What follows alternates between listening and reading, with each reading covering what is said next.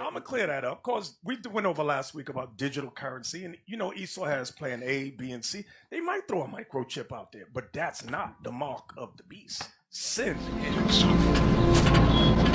The fuck is he talking about?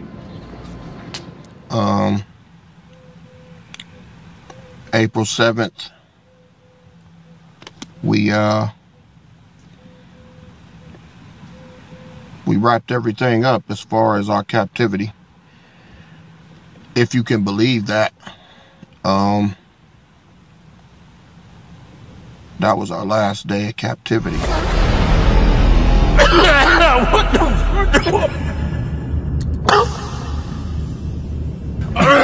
Oh shit! You are someone who, namely, is against the Israelite school UPK. I have news for you. You have the mark of the beast. The fuck is he talking about? Now I'm gonna ask you another question. It's an easy question. If the mark of God, the seal of God, is the law, what is the mark of the beast? Sin. Oh, very good. Thank you. I thought you were gonna say something else. I thought he was gonna come out with a microchip. I said, if this guy comes out with a damn microchip. And he called the multitude, and said unto them, Hear and understand, not that which goeth into the mouth defileth a man, but that which cometh out of the mouth, this defileth a man. Then came his disciples, and said unto him, Knowest thou that the Pharisees were offended after they heard this saying? But he answered and said, Every plant which my heavenly Father hath not planted shall be rooted up. Let them alone. They be blind leaders of the blind, and if the blind lead the blind, both shall fall into the ditch. Shalom. I want to give all praise and glory to Yahweh, Ba'ashem, Yahweh Shai, Ba'ashem, Waha, Kadash. Hey, double honors to the apostles and the elders of Great Millstone. Peace and salutation for the whole elect Akim that's pushing this word. Peace to the elect out there. So, the audio visual I put up on a King James version was about the blind. Let the blind lead the blind. They both shall fall in a ditch. And that's what's going on. That's why I put these guys on there, because they are false leaders, false prophets, that's speaking with their own heart, not according to the scriptures. They dance their way around the scriptures. You know, they teach the scriptures, but they dance around the major ones and they lie, okay? And we know, look, man, it's easy to spot a fox, man. And what you have to understand, a lot of these guys are just here to deceive. You know, they were planted here by Yahweh Shai to deceive, to fulfill the 2/3 prophecy. Okay, that's what they there for. This is the realm of battle between good and evil. Okay, that's why you see the drama. It's not drama to us, is it? Maybe it'd be a drama to them. But according to the scriptures, if you know your history, this been going on for a very long time. Okay, so let's get it. This is Jeremiah 14, verse 14. Then the Lord said unto me, the prophets prophesy lies in my name. Yes, they calling in the names of Yahweh Ba'ashem Yahweh Shai, except for Nate. But he mentions the name of Yahweh Ba'ashem Yahweh Shai. So he's included in this category. All right. The prophets prophesy lies in my name, and I sent them not. Neither have I commanded them, neither spake unto them. They prophesy unto you a false vision and divination, and a thing of naught, and the deceit of their heart. Yeah, they going by their emotions, and they being played, or they reading a script from Esau, Edom. But this is all ultimately commanded. This is all ultimately from Yahweh Ba'ashem Yahweh Shai. Okay, they're going to be false prophets in the midst of this truth, man. It's going to happen. See, so when I read in Jeremiah 14, it shows to tell you, was there any coming together then? No. So why should be any coming together now? Okay, this is what they're supposed to be doing. Okay, let me tell you. All right, this is what we're doing in the spirit of Yahweh Ba'ashem Yahweh Shai. I'm going to get Ezekiel, the 33rd chapter.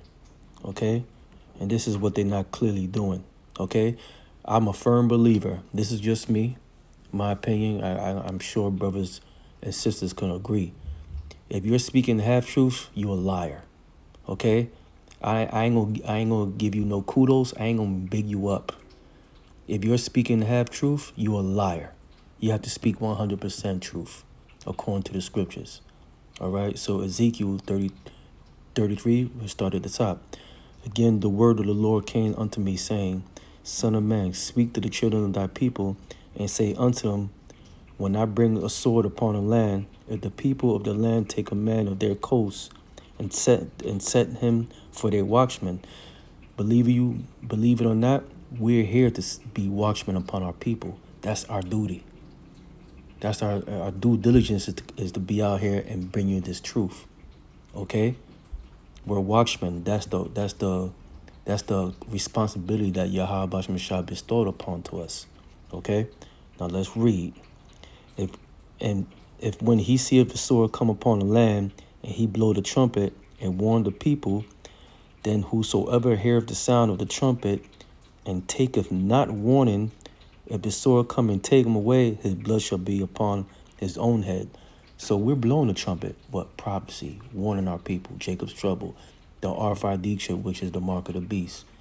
We're blowing that trumpet.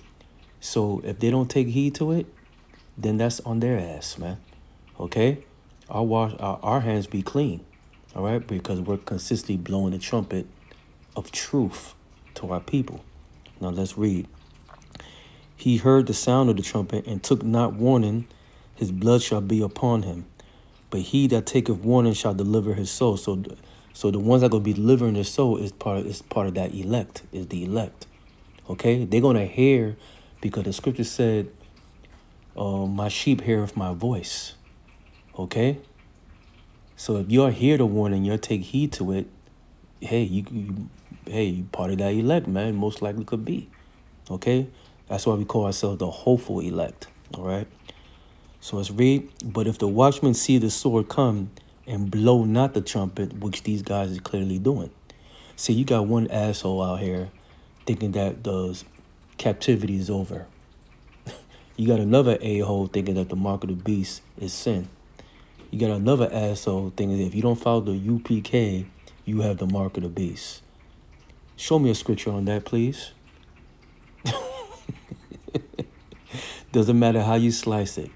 The mark of the beast is physical. Okay? All right? So let's read. But if the watchman see the sword come and blow not the trumpet, and the people be not warned, if the sword come and take any person from among them, he is taken away in his iniquity, but the blood will require at the watchman's hand. So we want to wash our hands off of this bullshit, man.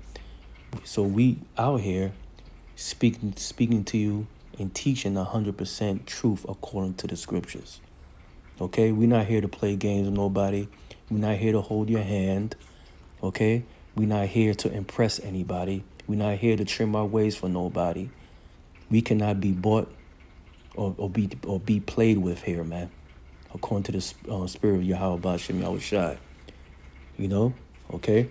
So let me tell you these guys' roles here. All right? And I love reading the scripture because this describes these guys. Okay?